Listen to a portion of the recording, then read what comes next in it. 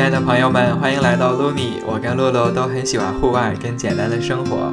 我们这次出来到了邻省的阿尔伯塔省，这个以石油、牛肉跟牛仔出名的地方。对，这个商场里面有一个巨大的海盗船，能不能看得到？让他们忘记自己的语言，其实我觉得这个是很不应该的。前2天我们逛了这边的卡尔加里市，给我们留下了非常不错的印象。今天我们来到了这边另外一个大的城市，叫埃德蒙顿。在这边我们了解到了让我们很惊讶的历史，逛了让我们感觉大的惊叹的购物中心，还看了一个很震撼的表演。让我们一起去看一下吧。你看这阿尔伯塔平的，两边是不是够平够宽广？超级宽，而且特别平，一眼能望到好远。我们现在在 Edmonton 了，然后现在在这个地方呢叫 Fort Edmond Park。感觉现在太阳照下来没有那么冷嘛，你看我这羽绒服穿的像个大玉米一样，不过其实感觉没那么冷。这个公园在埃德蒙顿的几个著名景点里排行前3啊。我们在这个公园的入口处还发现了一个这个地图，这个地图呢就给我们介绍了大概这个公园的里面的分布。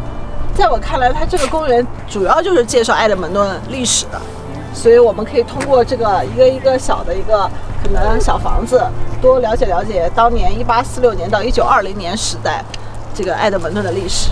走吧，我们进去看看吧。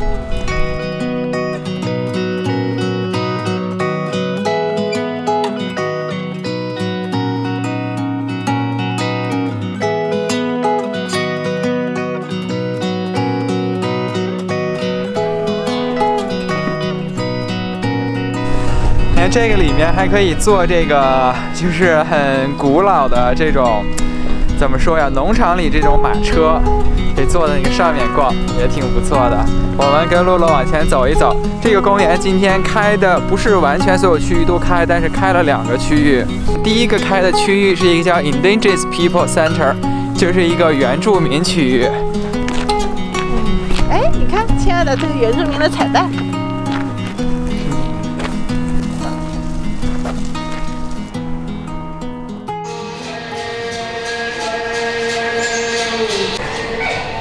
To the spark of your mother's womb, that was the beginning of your story.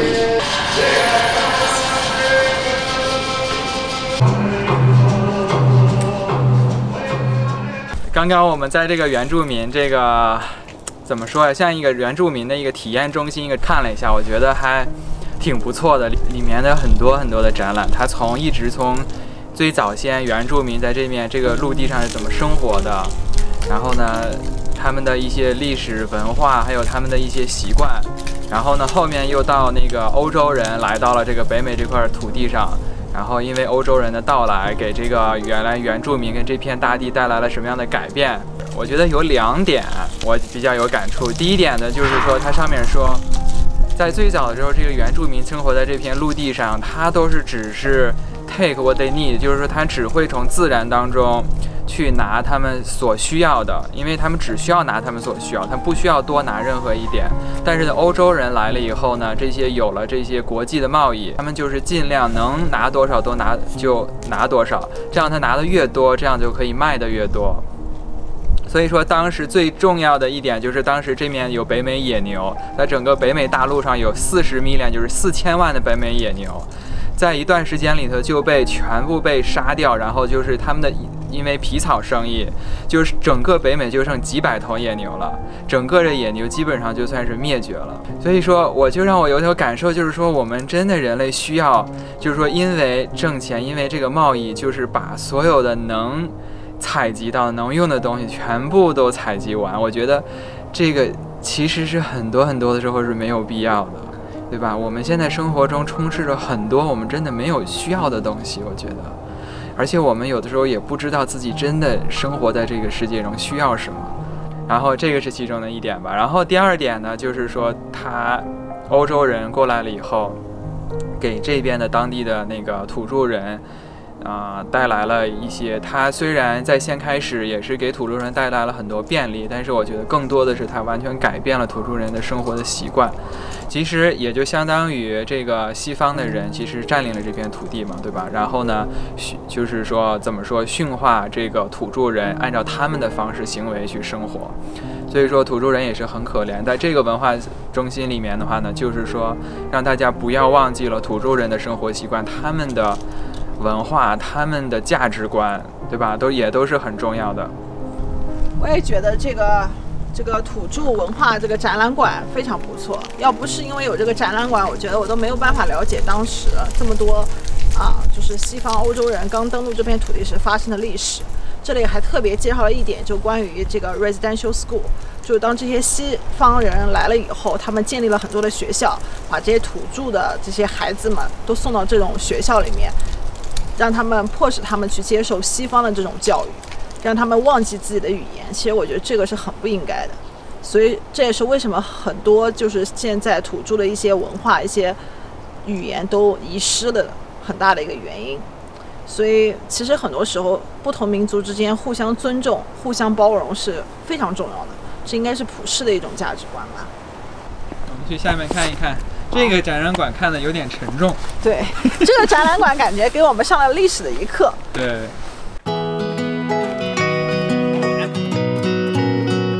我们现在来到了另外一片这个开着区域，这片叫什么了？我们不知道。我们先进去看一看。就是这个建筑都被这个大木头墙子封起来了，还有四角，还有瞭望塔，感觉像当时的一个军事建筑。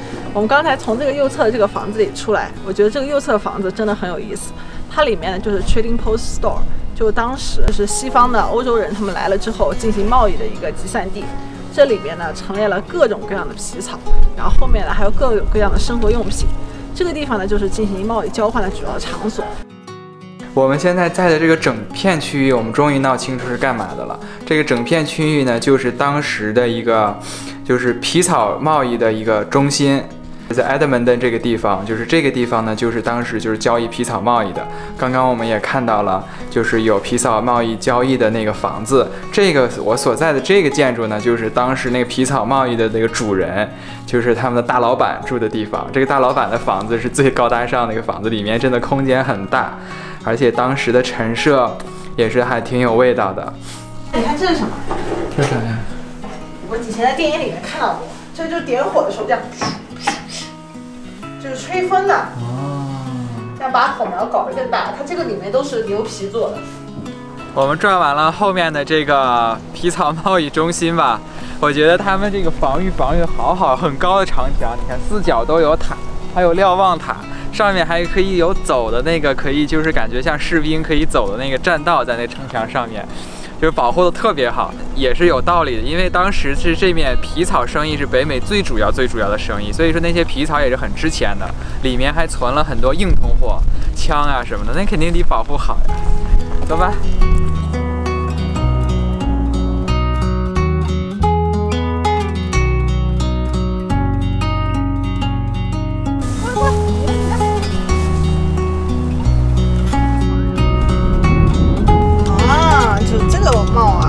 West Edmonton Mall。哎呀，我们终于来到这个北美数一数二的巨大的 mall， 也是加拿大最大的 mall，West Edmonton Mall， 西埃德蒙顿商场。这是第45号入口啊，人家入口是按数字编码的。对，45号，这里有多少个？一共有多少入口？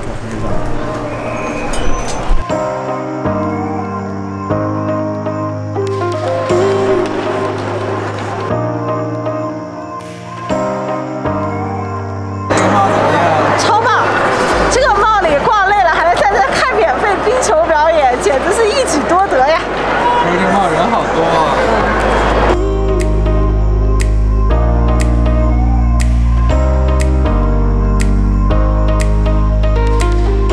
我们现在在这个帽里面，这个帽简直真的是太大了，比我想象的还要好。现在在一个餐厅区域，这个旁边不是food court那种小简餐啊，是一个一个的大餐厅，好多。我看到有卖铁板烧的，我们去吃铁板烧吧。准备吃一个早中晚饭，因为我们到现在为止一天还没有吃什么正餐，就刚点了牛排，然后看看我们这个日本铁板烧盘的牛排怎么样。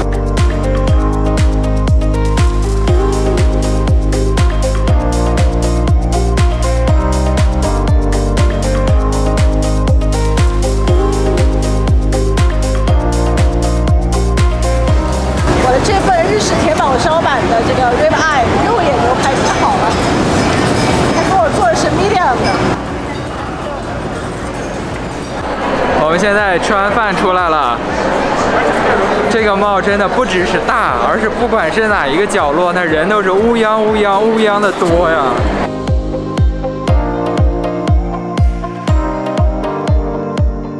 我觉得这个mall真的好酷呀！你看这个mall里面，还有个海盗船。对，这个商场里面有一个巨大的海盗船，能不能看得到？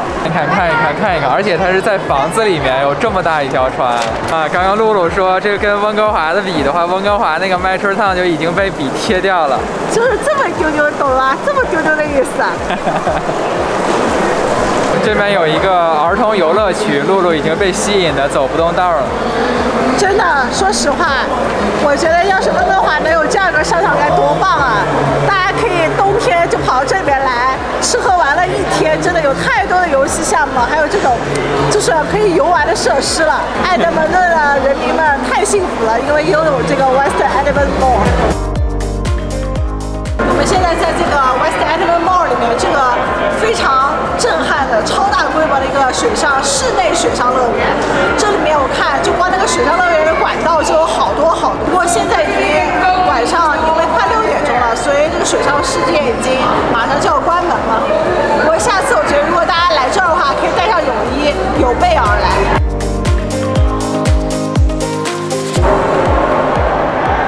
在我身后呢，是在这个 West Edmonton Mall 这个商场里面，竟然还有个大赌场，叫 Starlight Casino。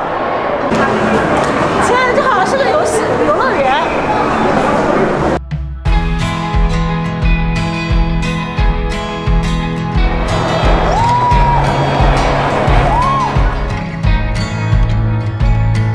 小柔的棉花糖，挂着 iPad。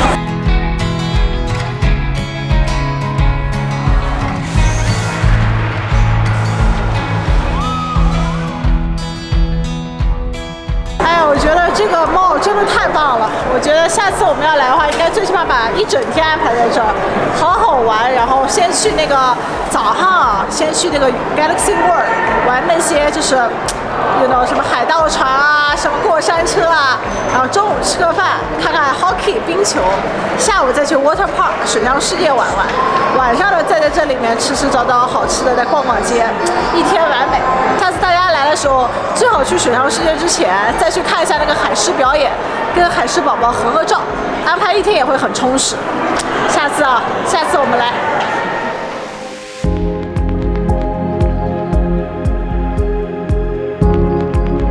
我们现在从加拿大最大的购物中心出来以后，我们现在到了这个 downtown 市中心，因为今天晚上呢，我们要在 downtown 的这个 Rogers Place 这个体育馆看一场很特别的比赛。大家猜一猜这个比赛是什么？我和 Michael 从来都没有看过，但是之前呢，我朋友来过这儿，然后呢，感觉很精彩，也很特别，很具有这个阿尔伯塔这个中部省份的特色。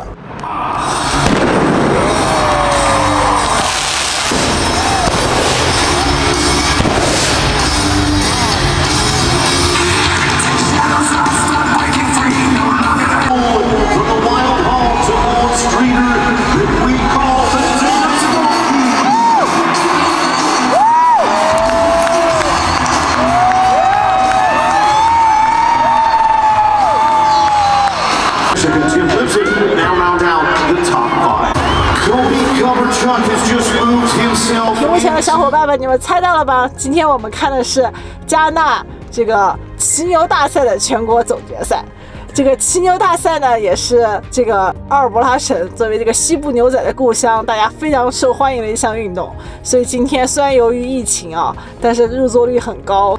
总体来说，我觉得这次体验非常的特别，也非常的刺激。辛苦这些牛了，也辛苦这些 cowboy 了。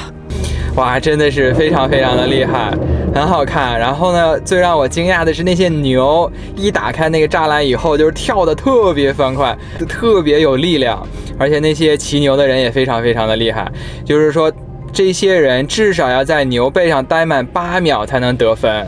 我觉得总共来说，这些人能待到8秒以上的人，我觉得可能有1/3吧。